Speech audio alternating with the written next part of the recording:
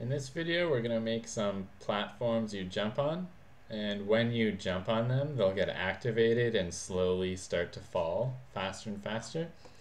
I think I'm going to get rid of this big floor, and we're going to make some platforms. So game object, create other, cube as always. Going to make it kind of short and bigger.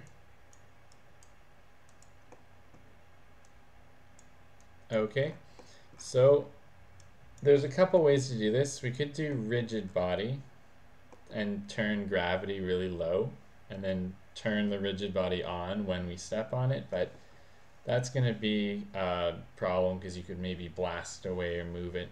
I definitely only want it to slowly start falling and then faster and faster.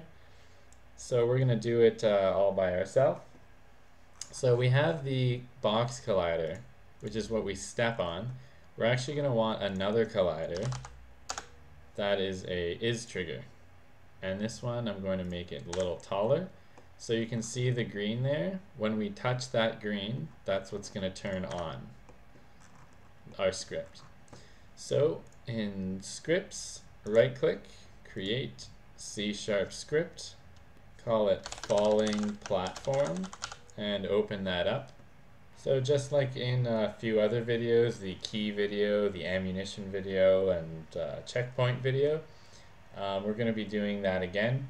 So this function happens when the object starts. This function happens a lot every time there's a new frame, a new picture on the screen. We don't need these. What we do need is another one called onTriggerEnter. That's capital O, capital T, capital E. Has to be. And we're given some information about what hit us. So if what hit us is called our player, this is like in ammunition, we don't need this though, then we're going to do something. So we're going to keep track of whether the player has stepped on us yet.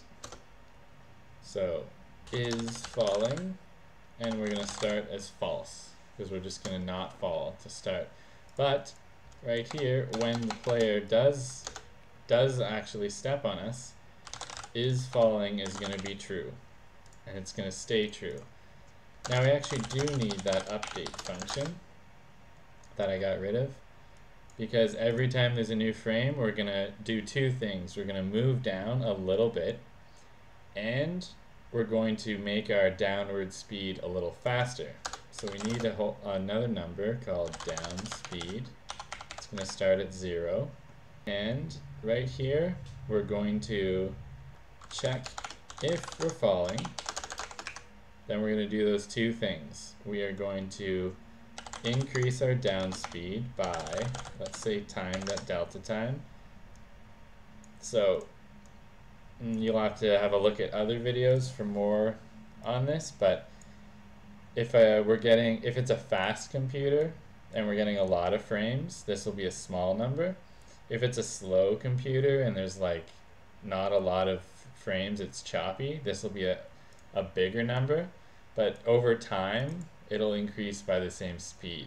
So we're taking into account how fast our computer is to always increase our downward speed by the same amount. And then we also need to change the position, our Y position.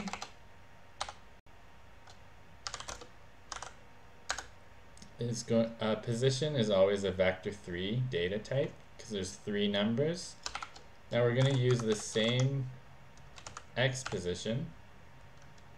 We're going to use the same Z position, but Y is going to be our Y position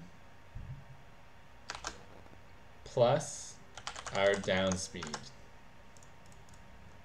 And we'll save that and see how that works.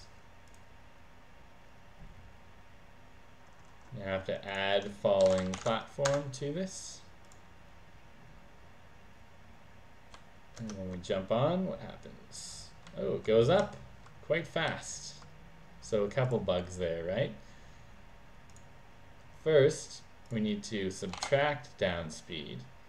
And I would say the speed increased way too fast. So I'm going to reduce the acceleration by a lot there. Okay, so now when I jump on, it falls and it starts to fall faster and faster. Still too fast, but that is about right. And I'd say one more thing. I'm going to add it here. I don't want this to fall to infinity. You know, if you're playing your game for an hour, I don't want it to be a million miles away. So after, let's say, 10 seconds, we'll destroy, we'll destroy ourselves after 10 seconds. So game object, whenever you're writing a script, that's the whole object that falling platform's attached to. In this case, it's our cube. And now I'm going to copy it a couple times.